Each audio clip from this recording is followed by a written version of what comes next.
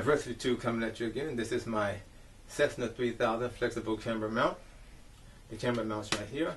I have a screw at the bottom which seals it right in place. It does not move.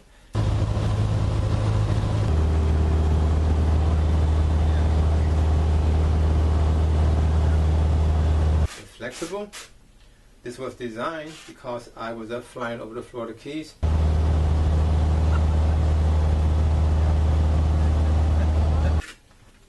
This is going to do the job. After we landed, I came home and I designed this. It's made out of a flexible lamp stand. I cut it down to size, electrical tape, some cardboard, a couple of screws and nuts that are inside of here. And this whole thing actually slides inside of the leg of my tripod, which I have a PVC.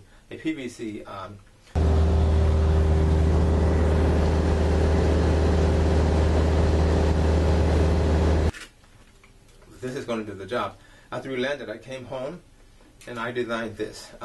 It's made out of a flexible lamp stand. I cut it down to size, electrical tape, some cord.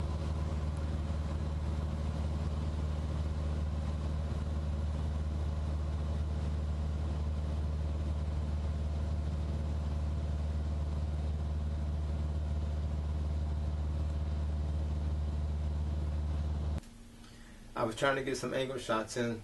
Certain shots that I was trying to achieve, I was not able to because of the limited movement of my tripod.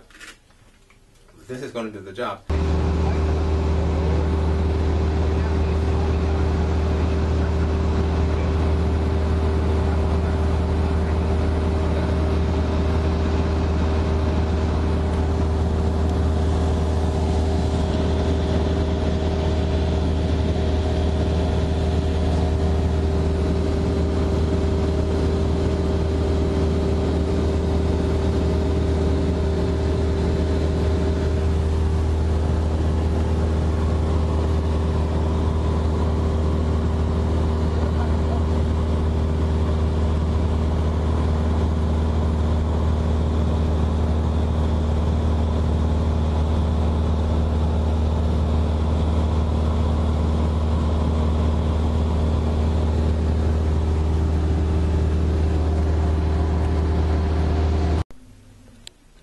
Okay, this is how it slides inside of the tripod here. I have about a 1-inch PVC pole attached with electrical tape, really sturdy.